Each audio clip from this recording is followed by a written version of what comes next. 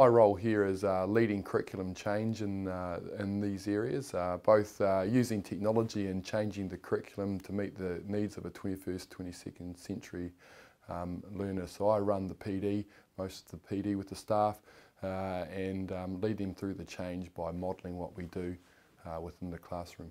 So at the moment we're looking at different ways of delivering the curriculum, project-based learning, scenario-based learning, design thinking, and seeing what works for our students and what doesn't, and using those as ways to develop our curriculum. I guess the way it's going to be directed in the future and what works best for our students, and help the staff see different ways that we can deliver the curriculum.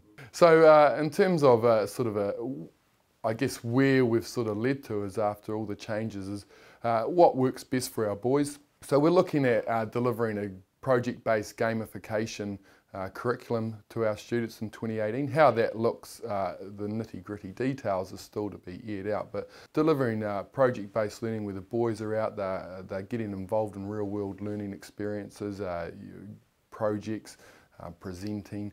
We think that will work best for our boys, and at the moment we're just delivering PD and within the class different curriculum ideas to see what will work and what won't work. Looking at sort of how our structures can fit into our 21st century thinking moving forward.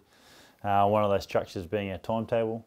We've gone to a 100-minute timetable, so currently doing a whole lot of literature review and an upcoming inquiry project around how our pedagogical approach can work within the 100-minute period, utilising the key competency skills and the 21C skills that we see as important for moving our students forward into their new environment. Our collaborative approach is moving forward. We began last year. We looked at combining some NCEA classes to work together to make it real-world experience for our students. So for example, we've moved from having a straight geography and history class to a sustainability class where we bring in standards from each domain and a biology standard as well, and create a course that students can find purpose to, meaning to, in our real-world environment.